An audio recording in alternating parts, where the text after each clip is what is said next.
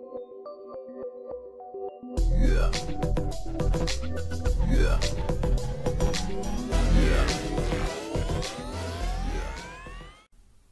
everyone, this is Amrit Maldonado from the Gem and Panther team here at Prolifics. Today I'm going to walk you through the process of downloading and configuring our latest version of Panther, Panther 5.53, on a Windows machine. I will show you how to access our downloads from our Prolifics FTP site. Again, this is our Panther development tool, which I'll show you how to download. Then we'll walk through unzipping the files, installing, as well as configuring it. This is the URL for our FTP site, ftp.prolifics.com. Log into it now, reach out to us and we will provide you with credentials. Once you're logged in, you should see 3 folders there. And what you're looking for is the Win32 folder if you're looking to install Panther 5.53 for 32-bit. If you're looking for 64-bit, you'll access it from the Win64 folder. So let's drill into the Win32 folder.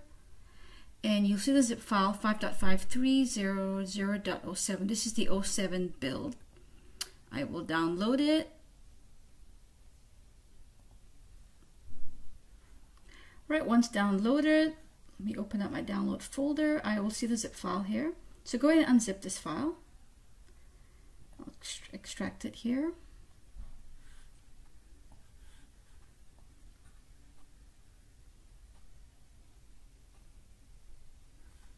Right, once it's extracted,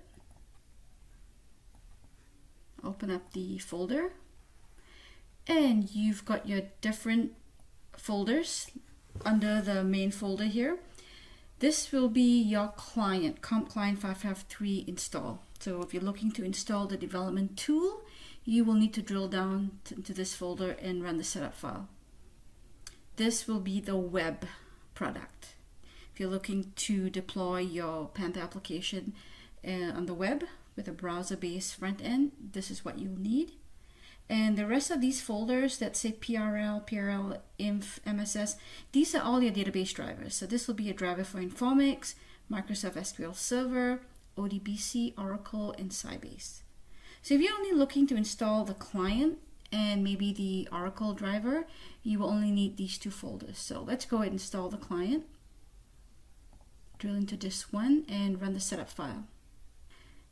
I'll just hit next, creating a new installation, and I will be installing it and right on my C drive, my Panther 5.53 folder, 553.07 folder.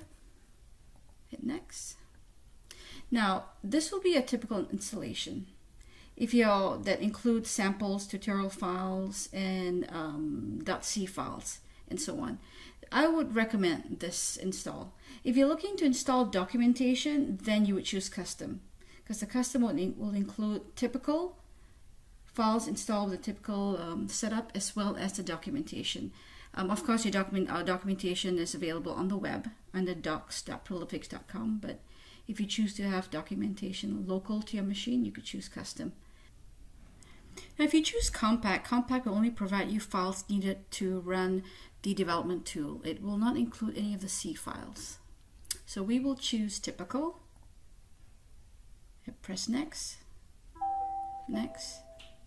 All right, it's just complaining about the path. It's too long, but that's fine. Keep going. So it should take about a minute or so to install all the files you've picked. This is your license configuration part. For now, we will skip license configuration. It is set up. Excellent. So if we go to our location, which is really our SM base, that's your base directory, Panther 5.5307. Notice you've got your config folder, include JDB, lib, licenses, link, notes, samples, and util folder. All right, now for licenses, all you have to do is email the support team, support@prolifics.com, and we will send you a 45-day license file.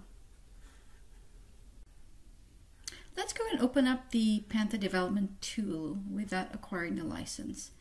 Let's drill into the util folder and look for ProDev32. There you go. Notice our new Panther logo.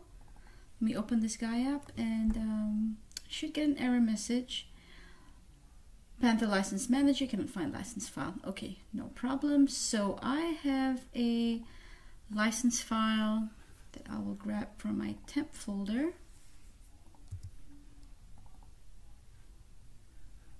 Oh, I'm sorry, it's in my download folder. There we go. Here we go. And I'm going to drop it in my licenses folder. Paste it here. Now go ahead and rerun my editor, ProDev32.exe, and alright, it's complaining about Java support not being enabled.